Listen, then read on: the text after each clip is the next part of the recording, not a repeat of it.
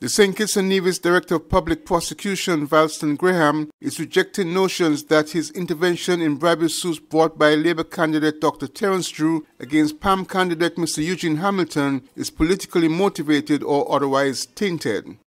According to DPP Graham, his intervention is according to the Constitution of St. Kitts and Nevis and to ensure that proper procedure is followed in what is a criminal matter involving bribery allegations against an elected official. A post appearing on the Facebook page of the St. Kitts and Nevis Labour Party claims that the actions of the DPP to take over the case brings into question issues of ethics and bias, since the DPP himself confirmed that he is a friend of Deputy Prime Minister Sean Richards, the leader of the People's Action Movement, PAM, the same political party of defendant and Minister of Government Eugene Hamilton. At a press briefing on the 25th February, DPP Graham did confirm he is a friend of Sean Richards, but said he also has friends who are affiliated with the Labour Party. The Director of Public Prosecution explains his actions. I am not no political pundit. In fact, I don't like politics, period. Do I have friends, political friends? On both sides of the aisles, I do.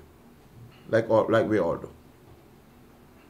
I do not make decisions based on political wishes or political polls.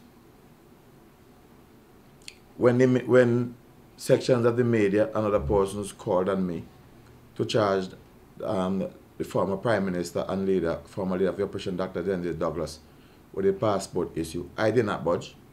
I did not think it was in the public interest to do so.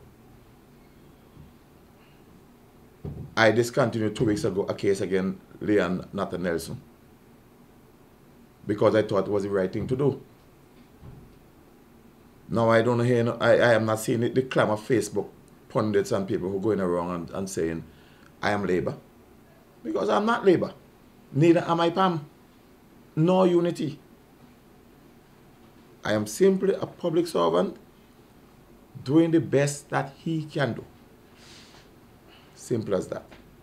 Now, the future of the matter rests in the hands of Dr. Drew and his attorney. I have asked them to provide me with the evidence that they have. Once they provide me that evidence, I will assess it. And I will make a determination as to whether or not that particular prosecution go forward, or whether or not the evidence revealed there is a greater need for me to ask the Commissioner of Police to make a more widespread investigation into any allegations of bribery that might have occurred in the 2020 elections. And I have no difficulty in doing that, because I have no horse in those rings. So what the purpose of me calling here today is simply to dispel any suggestion whatsoever that my taking over the matter has anything to do with being a political ally of PAM, Sean Richards, or Eugene Hamilton. PAM is a political party of which I'm not a member. Is Sean Richards my friend? Yes.